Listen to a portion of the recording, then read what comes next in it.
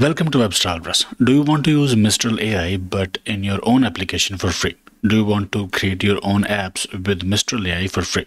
In this video, I will guide you through how can you do that using Mistral AI API for free. API is Application Programming Interface.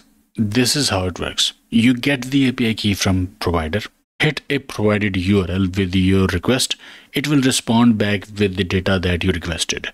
You use that data in your application. Simple. APIs cost, but we have a way to use free API.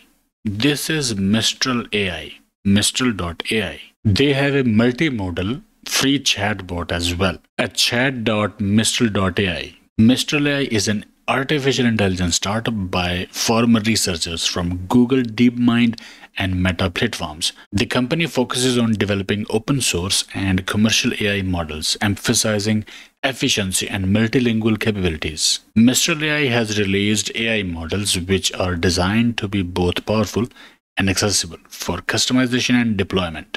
They also launched Llama Chat, an AI assistant capable of generating responses at a rate of up to 1,000 words per second, positioning it as one of the fastest AI assistants available out there. We can use this AI from this interface for free, but our goal is to use their AI in our own website or in our app.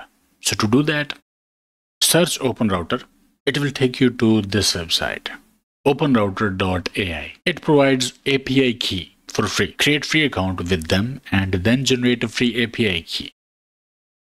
From here, keys. I have got this API key that is unlimited. We can also create more API keys by clicking this button. Don't use my key, get yourself a new key because I will use this key for this tutorial and then I will delete it. Okay, after you get the key, on this site, search Mistral. Or better go to this page models and here search for Mistral. From here, select pricing low to high. And here we have got it. Mistral 7B instruct, free, 108 million tokens. So click at this page, click API. Click TypeScript, and this is the JavaScript implementation. We've got Python implementation here as well. But we'll work with this. You will need API key from OpenRouter. This API key is from OpenRouter, not from Mistral. OpenRouter is allowing you to use other services through it via a free API key. I hope it makes sense. Okay, so this is the code that we have to use. Here we have to use our API key, and this is model name that we have to use. I will copy exact same name. I have already created an example page where I used JavaScript to implement this.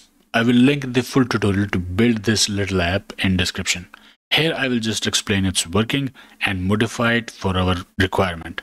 I used Bootstrap for a little bit of styling, and here I used marked CDN. Usually we get markdown based response from these services. So I used marked library to convert response into HTML. In CSS style, I am modifying response for better look and feel. In the HTML, I have got an input field, I have got a button, and I have got a response div. In the response div, response will be injected, and this button has got this send message function on click of this button. So on click of this button, this async function will be fired, and inside that function, we are getting input and response div. And we are checking if input is not empty. If it's not empty, then we'll proceed here and we'll show loading text in the response div. And this text will also be replaced by the real response that we'll get from the API. So here is that functionality. In try catch block will catch the errors. In try block, we have got a const response that is using fetch, and URL is this one. This code is exactly that same code that we got from here. So this is our API key, and this is the model that we have to replace and use Mistral model here. And then for the messages, role user, content, input that we typed in this input box. And here we are storing the data in response.json, response from here, And then this is console log to see the data. And here from the data, we are extracting content. Data.choices.message.content. And that data is being converted from Markdown to HTML and then inserted into responsive. And this question and period is optional chaining operator in JavaScript. It allows you to safely access deeply nested properties of an object without causing an error if any part of the chain is null or undefined. Let's save this code. And here is the chatbot. Let's give it a go. Let's ask something. And here is the response from Mistral. And this response, I guess it's not Markdown based. Yeah, there's no Markdown in it, just the text, just the data. WordPress or Shopify, which one is better? But this time, this response is not Markdown based, but it throws a little bit of HTML in it. So that's all right. So both WordPress and Shopify are popular platforms for building websites. So this response is better than Qwen, in my opinion, less than Llama, but it's all right. Difference between JavaScript and Java. This time it's Markdown based. So we are receiving kind of mixed response. Java and JavaScript are two separate programming languages. Name, platform, syntax, use case, performance, object-oriented programming.